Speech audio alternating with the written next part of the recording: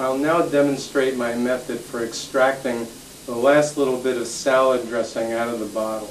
This works equally well with other substances such as ketchup, mayonnaise, anything like that. So first we have a nearly empty bottle of dressing. Remove whatever little bit remains. Alright, there's a little left. It works best if there is something in there. Close tightly. Make sure you have adequate swinging room here.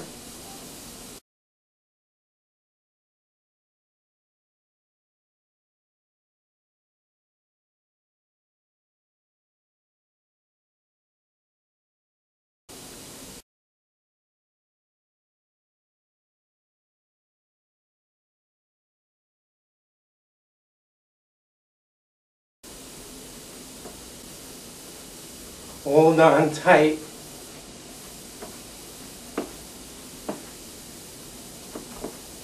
Okay. I think we got a little bit out of that. And that's about it. Bon appetit.